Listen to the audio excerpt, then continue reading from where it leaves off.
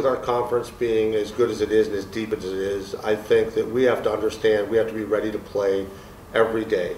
That anybody can beat anybody, and with only one round robin, we'd like to obviously take care of business ourselves and not hope someone else has to do it for us. We want to win and compete for Liberty League championships and get to NCAAs, and I think until we're somehow not in that situation, that's the goal and that's where we're going all year. I think we scheduled in a way that we should be ready to compete in the Liberty League. We should see what we need to see to be ready, and then we have to just come in and be ready to compete. This is the best energy group I've had, top to bottom. I think it's our deepest team I've had here, top to bottom.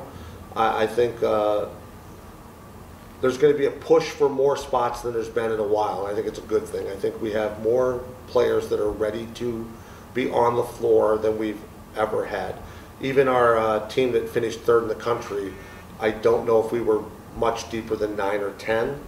I really like our 6 team.